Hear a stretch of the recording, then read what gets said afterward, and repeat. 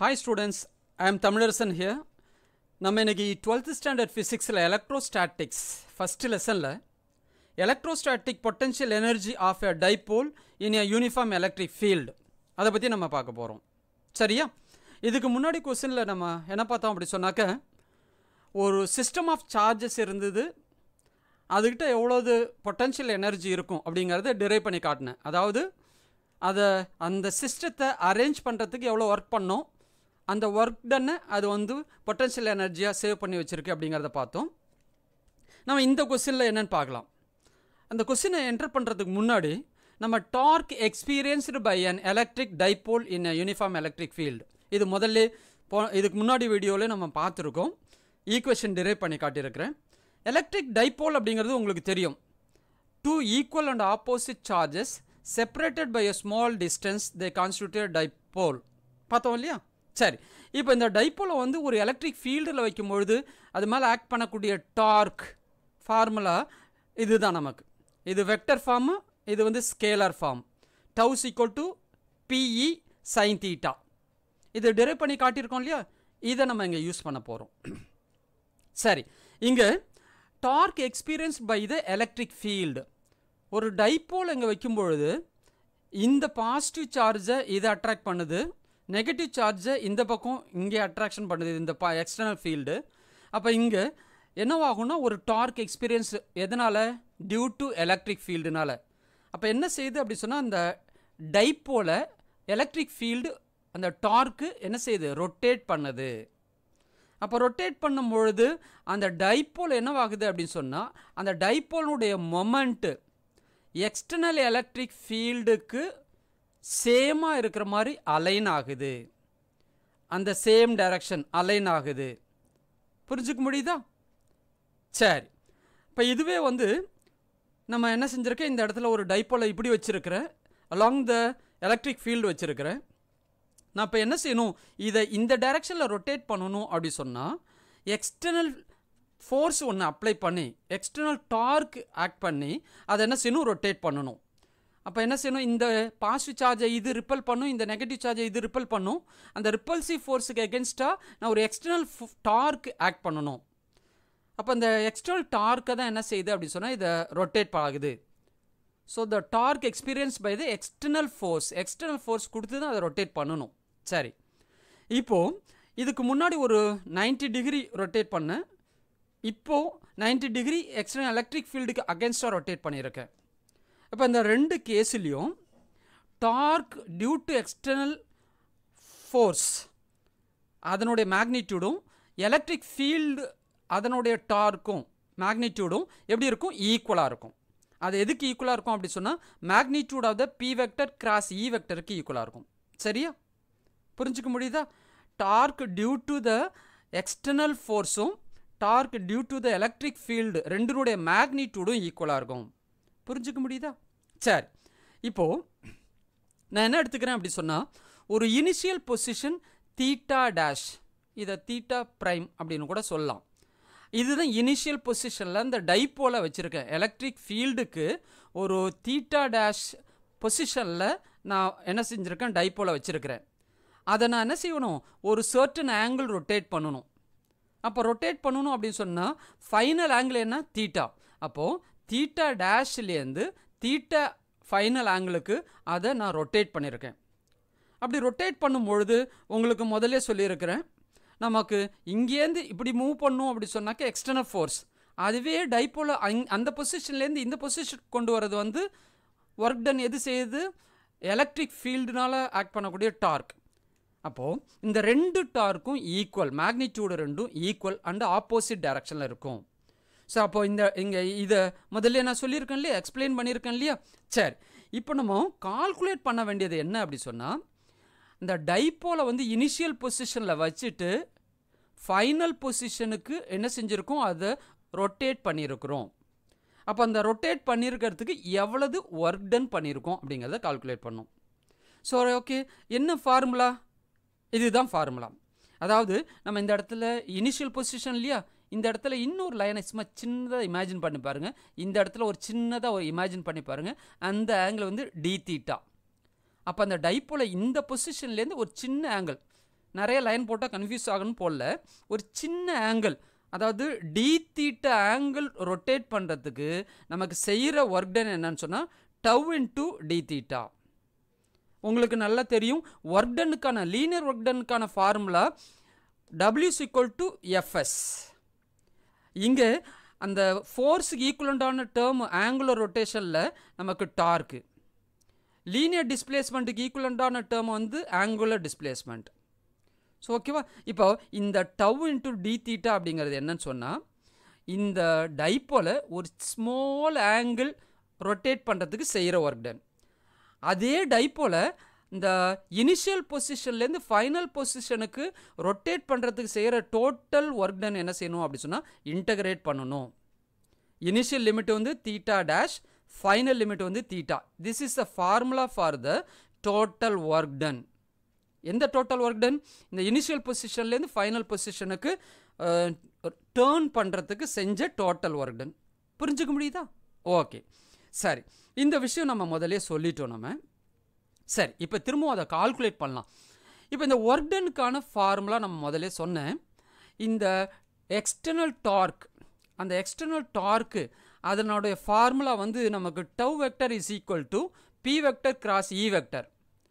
அதை நம்ம ஸ்கேலரில் சொல்லும்போது tau is equal to BE sine theta.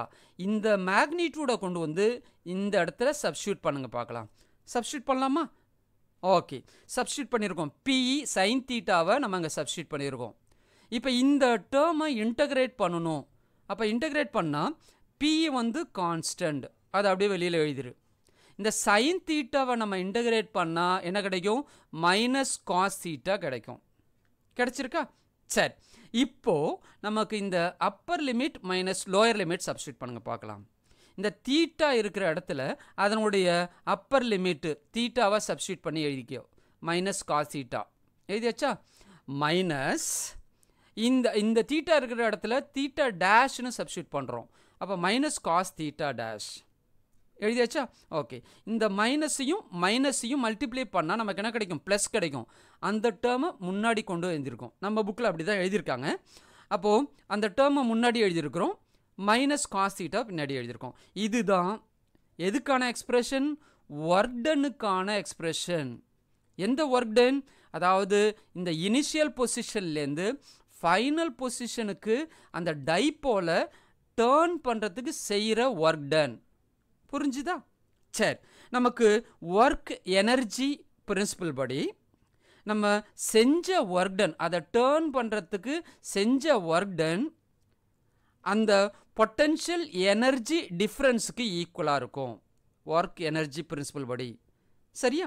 Okay, அது என்ன சொல்லுது அப்படின்னு சொன்னால் த potential energy difference is equal to final potential energy minus initial potential energy. இதுதான் நமக்கு, அதாவது தீட்டா பொசிஷனில் இருக்கும்பொழுது, தீட்டா பொசிஷனில் ஃபைனல் பொசிஷனில் இருக்கும்பொழுது அதுக்கிட்ட இருக்கக்கூடிய பொட்டென்ஷியல் எனர்ஜி இது. அது தீட்டா டேஷ் பொசிஷனில் இனிஷியலாக இருக்கும்பொழுது அதுகிட்ட இருக்கக்கூடிய பொட்டென்ஷியல் இது. இப்போ இதுலேருந்து இதை மைனஸ் பண்ணிட்டா நமக்கு என்ன கிடைக்கும்? Potential energy difference. இந்த வேர்டெல்லாம் ரொம்ப க்ளீனாக கவனிக்கணும். பொட்டென்ஷியல் எனர்ஜி டிஃப்ரென்ஸுக்கான ஃபார்முலா கிடைக்கும். சரியா? இந்த மைனஸ் இன்ட்டு மைனஸ் ப்ளஸ் ஆகிடுது, நமக்கு ஒரு ஃபார்முலா கிடச்சிருச்சு. அப்போது இந்த பொட்டென்ஷியல் எனர்ஜி டிஃப்ரென்ஸ் எதுக்கு ஈக்குவலாக இருக்கும் அப்படி சொன்னால் ஒர்க் டனுக்கு ஈக்குவலாக இருக்கும். செஞ்ச ஒர்க் டன், அதை ரொட்டேட் பண்ணுறதுக்கு செஞ்ச ஒர்க் டனுக்கு ஈக்குவலாக இருக்கும். புரிஞ்சுக்க முடியுதா? சரி, இப்போ இந்த இடத்துல நமக்கு இதுதான் ஒர்க் டனுக்கான ஃபார்முலா. நமக்கு இந்த இடத்துல இதுதான் ஒர்க் டனுக்கான ஃபார்முலா. அப்போ BE cos theta dash minus cos theta, இதுதான் ஒர்க் டனுக்கான ஃபார்முலா. இப்போ இந்த இடத்துல நம்ம என்ன வச்சுக்கிறோம்? ரெஃபரன்ஸ் பாயிண்ட்டாக இனிஷியல் பொசிஷனை வந்து தீட்டா டேஷ் அதனுடைய இனிஷியல் பொசிஷன் 90 டிகிரின்னு எடுத்துக்கிறோம். எவ்வளோ எடுத்துக்கிறோம்? 90 டிகிரின்னு எடுத்துக்கிறோம். அப்போது நமக்கு இந்த ஃபார்முலாவில் இந்த காஸ், இந்த இடத்துல தீட்டா டேஷ் எடுத்துகிட்டு 19 சப்ஸ்டியூட் பண்ணால் காஸ் 90 இஸ் ஈக்குவல் டு என்ன வரும்? நமக்கு 0. அப்போ இந்த டேர்ம் ஃபுல்லாக 0 ஆகிடும், இந்த டேர்ம் ஃபுல்லாக 0 ஆகிடும். சரியா? ஓகே, இப்போ நமக்கு ஃபார்முலாக்கு வந்துடலாமா?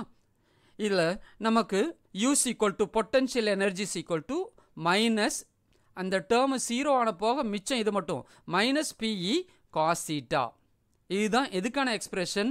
Potential energy of the dipole in theta position. Theta பொசிஷனில் இருக்கும்போது அதுக்கிட்ட இருக்கக்கூடிய பொட்டன்ஷியல் எனர்ஜிக்கான ஃபார்முலா. இதை வெக்டரில் சொல்லும்போது மைனஸ் பி வெக்டர் டாட் இ வெக்டர். புரிஞ்சுக்க முடியுதா? சரி, இப்போ இந்த ஃபார்முலாவுக்கும் இந்த ஃபார்முலாவுக்கும் டிஃப்ரென்ஸ் கண்டுபிடிச்சிக்கணும். இந்த ஃபார்முலா அப்படிங்கிறது என்னன்னு சொன்னால், ஏதாவது ஒரு பர்டிகுலர் ஆங்கிளில் அந்த டைபோல் எலக்ட்ரிக் ஃபீல்டை இருக்கும்பொழுது அதுக்கிட்ட இருக்கக்கூடிய பொட்டன்ஷியல் எனர்ஜிக்கான ஃபார்முலா. இந்த ஃபார்முலா என்ன அப்படி சொன்னால், ஒரு இனிஷியல் பொசிஷன்லேருந்து ஃபைனல் பொசிஷனுக்கு அந்த டைபோலை டேர்ன் பண்ணுறதுக்கு செய்கிற ஒர்க் டன், அதுதான் பொட்டன்ஷியல் எனர்ஜி டிஃப்ரென்ஸ். ஓகேவா?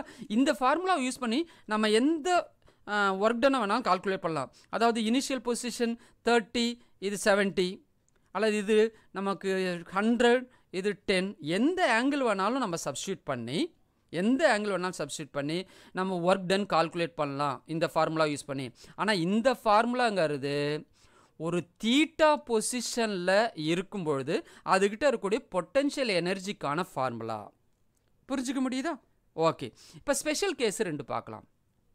இப்போ என்ன செஞ்சுருக்கோம் அப்படி சொன்னால், டைபோல் வந்து இனிஷியலாக இந்த ப்ளஸ் கியூ சார்ஜ் இந்த இடத்துல இருக்கும். நம்ம இதை ரொட்டேட் பண்ணி இங்கே கொண்டு வந்திருக்கோம். அப்போ இந்த பொசிஷனில் தீட்டாவுடைய வேல்யூ இல்லைன்னு சொன்னால் 180. அப்போ தீட்டாவுடைய வேல்யூ 180 அப்படின்னு சொன்னால் இந்த தீட்டா இருக்கிற இடத்துல நம்ம 180ன்னு சப்ஸ்டியூட் பண்ணால் காஸ் 180 is equal to -1. அப்போ மைனஸ் இன்ட்டு மைனஸ் ப்ளஸ், அப்போ நமக்கு என்ன கிடைக்கும்? PE கிடைக்கும்.